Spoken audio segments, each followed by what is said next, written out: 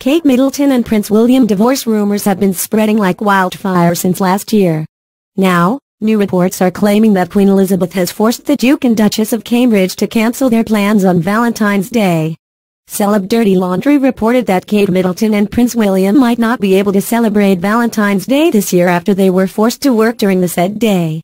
According to the news outlet, Queen Elizabeth has already assigned the couple to work. Reports have it that Kate Middleton will be paying air cadets from the Bedfordshire and Cambridgeshire Wing Air Training Corps a visit on the Valentine Day. However, it remains to be seen if Prince William will be coming with him.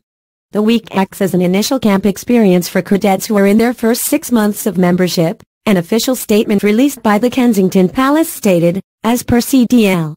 Her Royal Highness will join the cadets as they view a Tudor aircraft, and participate in a personal development training session. Sources claimed that Kate Middleton and Prince William already have plans for the upcoming Valentine's Day. Hence, the royal couple was reportedly frustrated upon learning that they have to work instead of spending time together. This also intensified reports that Queen Elizabeth is trying to tear Kate Middleton and Prince William apart. It can be recalled that Her Majesty was allegedly livid after learning that the royal couple is using the kids to escape from their royal responsibilities. HNGN previously reported that Queen Elizabeth does not think Kate Middleton and Prince William are fit to inherit the throne. There were even some accusing them as the laziest royal couple in the history of the British monarchy.